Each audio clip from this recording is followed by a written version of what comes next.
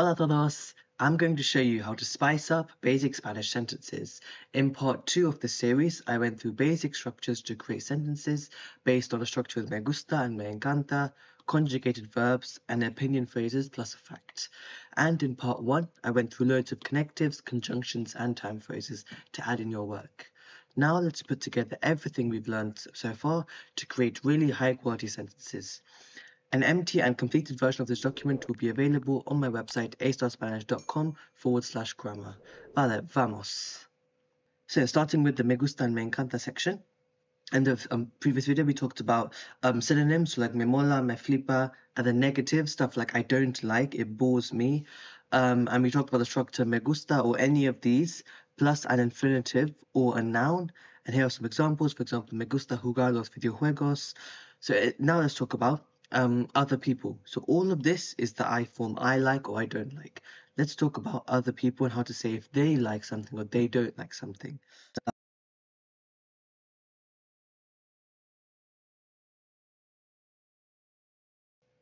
Okay, so I've written all of these up now. So we have te gusta, le gusta, nos gusta, os gusta, and les gusta. All of these can be gustan as well if it's plural.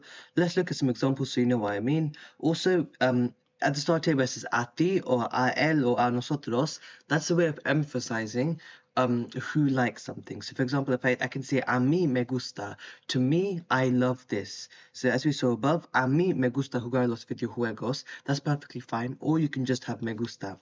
Same with any of these, we can say a ti te gusta jugar los videojuegos, or just te gusta jugar los videojuegos.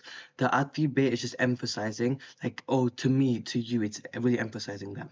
Apart from that, that's why I put it in brackets, you can just have te gusta, le gusta, etc. So let's look at some examples then. So examples.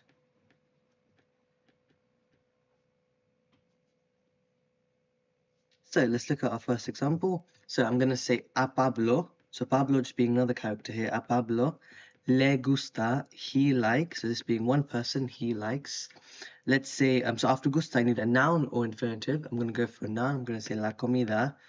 And then describe this type of food. Let's say la comida mexicana.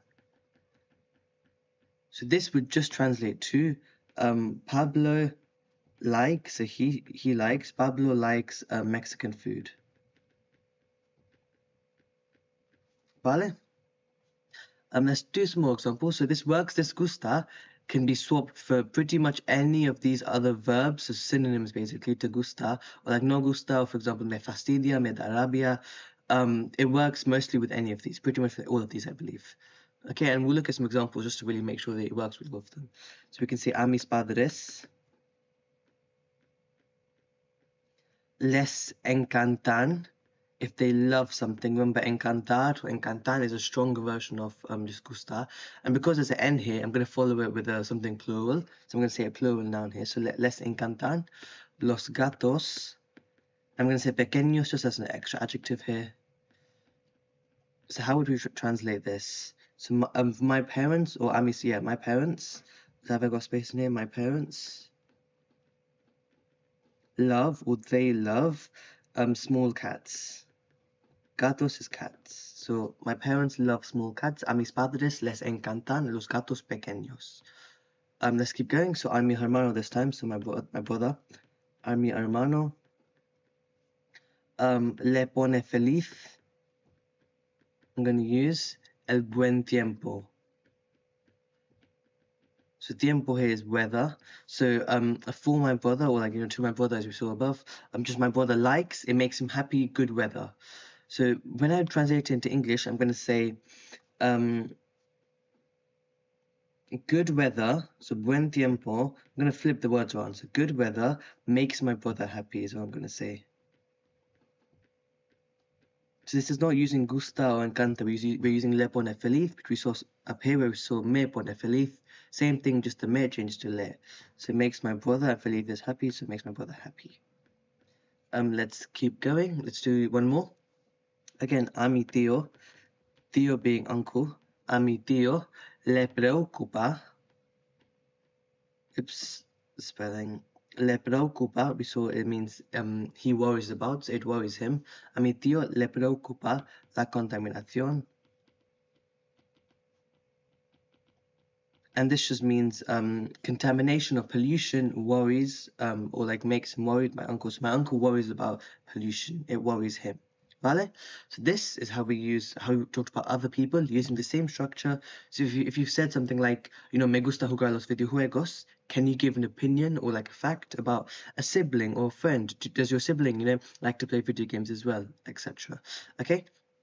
Now, moving on to these examples here, how can we make them even better? So they're quite short, only a couple of words. Let's see how we can make them better. So I'm going to write here, spice up sentences by adding why, by adding a reason. Vale? So, for example, here we have me gusta jugar los videojuegos. We can say, so first I'm going to rewrite some of this. Jugar los videojuegos. We can also add con mis amigos, just to add extra information here while I rewrite the sentence. Now let's go on to the reason. So con mis amigos. Now let's use porque. So porque means because. It's how we can add a y. Porque. And then we can say porque es. And then how do we describe playing video games? What is it? I'm going to say entertaining. So the word for entertaining is entretenido. So now we've gone from a simpler sentence, which is like 5 words long, to a slightly longer, more complex sentence with the reason porque es entretenido. And the 4 ways of saying because, let's write it here. 4 ways of saying because. There's 4 synonyms to porque, or 3 other synonyms. So we have porque, ya que, dado que, and slightly less commonly, but it still works, puesto que. Vale? So I'm going to use some more of these to add a reason to add a why to these sentences. So we've done the first one. Give it a little tick and pink. Next one, me encanta el helado. Why? Let's add here ya que. Because, and then I'm going to say tiene un sabor, a taste, sabor dulce, because it has a sweet taste. So I like ice cream because it has sweet taste, or that's exactly a sweet taste. Dulce, sabor dulce is how I would translate that. Next one, no me gusta nada mi profesor de español. Can have I got space here? Yes, I have. Dado que, let's use this time. Another way of saying because. Nos da, so da is he, she gives. He, she gives us a lot of homework. Muchos deberes. So I don't like at all my Spanish teacher because he gives us a lot of homework and es muy estricto. So you probably know most of these words, but putting it together is the hard part. Forming these longer sentences with connectives. So here I'm using and then I've said, I've said, for example, no me gusta, and then a noun plus the because, and then 2 reasons I've given here. Okay, last one, me preocupa la contaminación. What can we do with this one? We can say, porque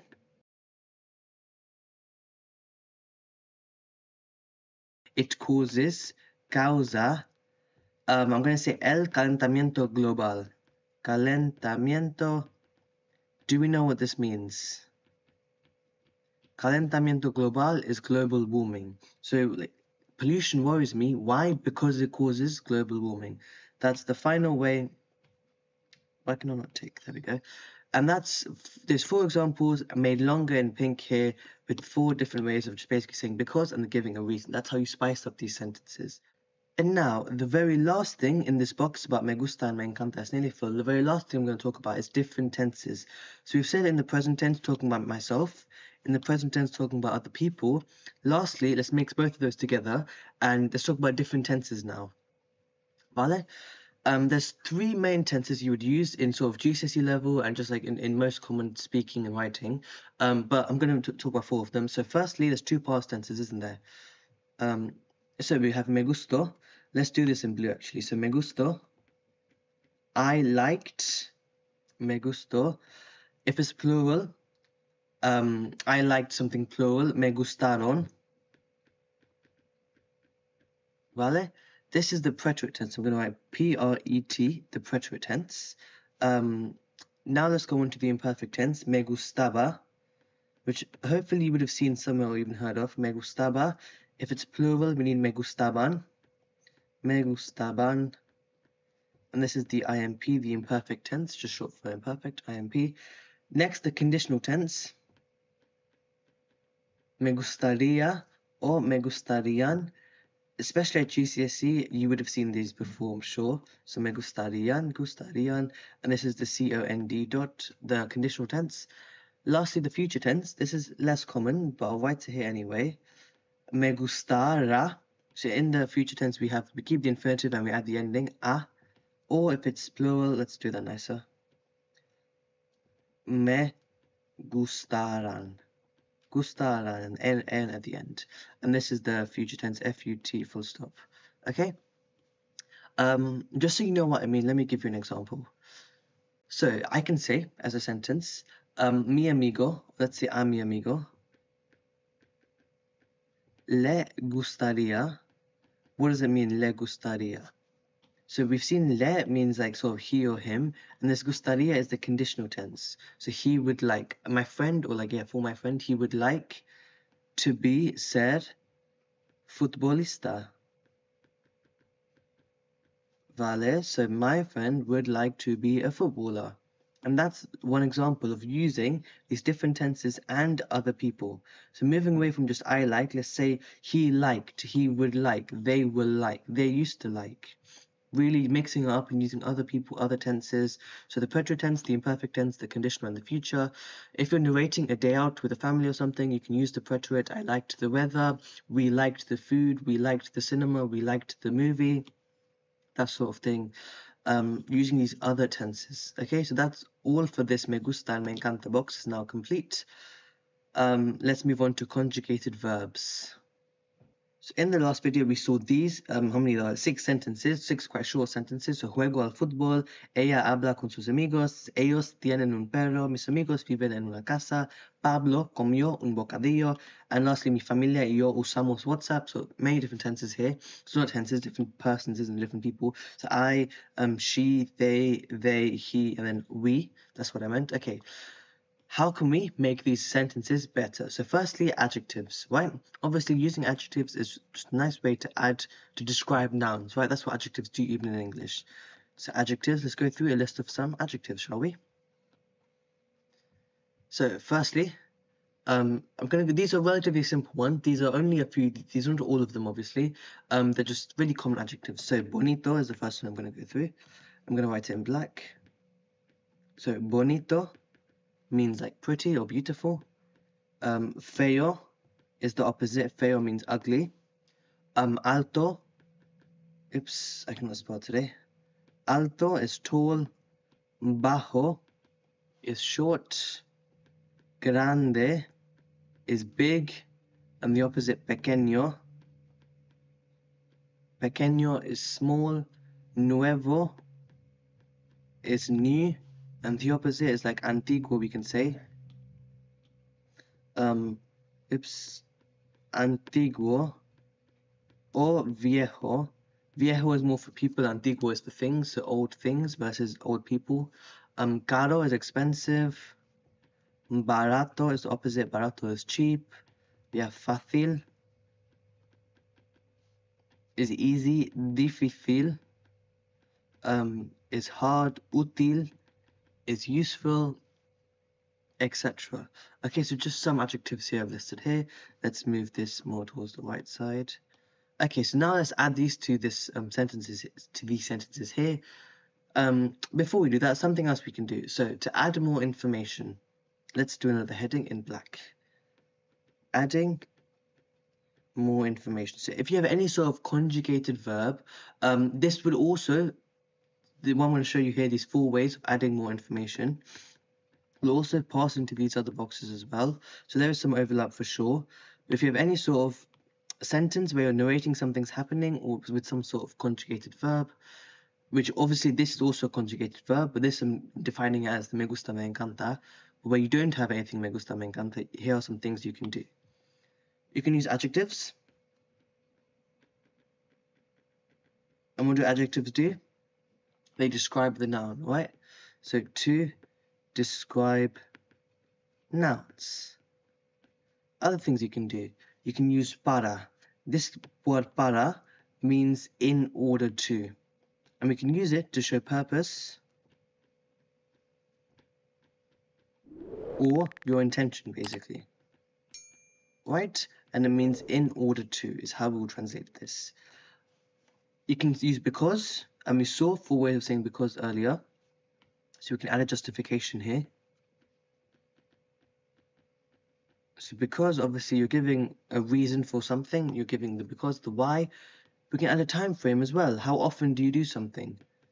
Well, and we saw these in part 1. So time phrase to answer the question of how often do you talk to your friends? How often do you play football? How often? So using these 4 sorts of little tricks, adjectives, para, because, and time phrases, we can make our sentences longer. So let's have a go at that now. So I'm going to use pink again just to show you the little spiced up version. So juego al fútbol. Let's use the last one, time phrase. How often do we play football? Cada, so each, I'm going to do this in slightly thicker here. So juego al fútbol cada, I'm going to say cada día. So we've used the time phrase here, good. Let's add something else, let's add a reason, a because. So porque, and we can just say porque es divertido. Divertido is one of the simplest adjectives, just means fun. Even though I would say don't always use divertido, there are better adjectives, like we saw entretenido in the previous box somewhere up here, didn't we? Anyway, in this sentence you can use divertido. It's still a really good high quality sentence, even though you've used a simple word like divertido. Vale? Next, ella habla con sus amigos. Let's use another time phrase. Let's use de vez en cuando. De vez en cuando. So this is like every now and again, or from time to time. So yeah, sometimes. And there, we've made the sentence just that much longer. Ellos tienen un perro. We can describe the perro. Perro pequeño, a small dog. Perro grande, a big dog. Mis amigos viven en una casa. Again, we can describe this house. We can say con una piscina. So, for example, yeah, a house with a swimming pool. Or if we think strictly to these 4, we can add an adjective. Again, a grande house. Bonita, or bonita because feminine here. So with these adjectives, you have to be able to change the last letter. If, for example, it's una casa is feminine, so it's going to be bonita, not bonito. Pablo comió un bocadillo. We can say why. So ya que, because, ya que. How do we say because he was hungry? We're going to say ya que tenía hambre. Vale, hambre is the word for hunger, so because he had hunger, he was hungry. Last one, mi familia y yo usamos WhatsApp. So from this list we haven't let's put that full stop back. From this list we haven't used para, so let's use para here. I'll show you how to use para. I think para is one of the better ways. Let's highlight this. Para is a really nice way of adding extra information. So para mantener, and then nos en contacto. So me and my family, we use WhatsApp to maintain ourselves in contact, to keep in contact. Vale? So 4 ways of adding more information to really simple sentences. If you're not going to use sort of a me gusta phrase or even an opinion phrase, you're going to say something like usamos WhatsApp or uso las redes sociales, I use social media. That's an example we're going to talk about in this box down here. This is how you add more information. The last thing before we finish conjugated verbs is going to be double verbs, verbs back to back, verbs together. So it's right here, double verbs, and I'll show you what I mean. So some words, I'm going to write a list of them. So we have, these are all going to be in the I form. So puedo, quiero, espero, necesito, I've spelled that incorrectly. Necesito, suelo. Any more I can think of? Nah, okay. All of these can be followed by an infinitive. So all of these are a verb. They can all be followed by another infinitive to have 2 verbs back to back. So if you want to say, for example, I can swim. You don't need to know how to conjugate the verb nadar. You can leave nadar exactly how it is and just say puedo nadar. This makes it slightly easier, I think. You can leave nadar, just know puedo as I can, and you can put anything else after it, any infinitive. Puedo hablar, puedo comer, puedo like jugar, I can play some sort of game, or puedo nadar, for example, I can swim. You can say quiero nadar, I want to swim. Again, without knowing how to conjugate nadar, you can just say quiero. This works in other tenses as well. We can say pude is I could in the preterite. Vale? So we can say pude nadar without knowing how to conjugate nadar in a whole different tense, in the preterite tense. We can say pude, I could swim. It works the same with all of these. So puedo, I can, quiero, I want, espero, I hope, necesito, I need, and suelo. Usually there are way more examples than just these, but oftentimes to vary up your work, try and use some of these nice words that help you, lead you on to adding another infinitive after this word, and having just a different sentence, right? Just to point out, let's do in orange, espero is slightly different in the way you can have three verbs together. You can say espero. Actually, it would work with, for example, quiero as well, but let's use espero. Espero poder. And after poder, there has to be some sort of infinitive. So I hope to be able to swim. There are three verbs back to back. Two of them are in the infinitives. In the infinitive state, so they're completely untouched, left in their normal state, and espero is conjugated to say I hope to be able to swim. And this could lead on to a whole big sentence about swimming and why swimming is good for you, etc. With three verbs back to back. Okay? And now to go on to our final box as we slowly wrap this video up, opinion phrases and fact. So last video we talked about loads of opinion phrases to say I think, in my opinion. We talked about opinion phrase plus a noun, s and son, and then some sort of adjective, or you can say structure using I, which means there is. So no I, for example, there is not. We saw these two examples in the last video as well. How can we make these sentences even longer? As you'd expect, adding a because, and this is what teachers call justified opinions. So you have an opinion, and you give a reason, you give a because is a justified opinion. We saw earlier, I think twice we saw in both boxes above, the ways of saying because, so porque, dado que, ya que, and puesto que. So after an opinion, and a fact of some sort, you can add a reason using because, this keyword because. Why do you like this? Why do you think this? Because. Vale? Okay, let's practice using pink again. I like using this color. So, diría que mi profesor de arte es simpático porque, don't know shapes, porque, what reason can I give here? We can say something like no es estricto, he is not strict, but you've already said he's nice, so you want to give like a whole different level of reason, an actual true reason. If we say he's not strict, then you can give another reason to say why you don't think he's strict. That's an opinion, right? He's strict, he's nice is an opinion. It's just an adjective, but it's your opinion from your point of view. I'm going to say a slightly different reason. I'm going to say porque explica todo con paciencia. Paciencia. Now, theoretically, you can get in a loop of keep saying because. So because he does this, because he does this. But I think this is a good reason. It's not an adjective, it's more than an adjective. It's saying because he explains everything with patience. It's an actual reason of something's happening. So I think that I would say that my art teacher is nice because he explains everything with patience. And there we go, a nice long sentence from opinion phrase. In this case, I've used a noun. I've said es simpático and then given a justified a reason, given a because for that. Okay?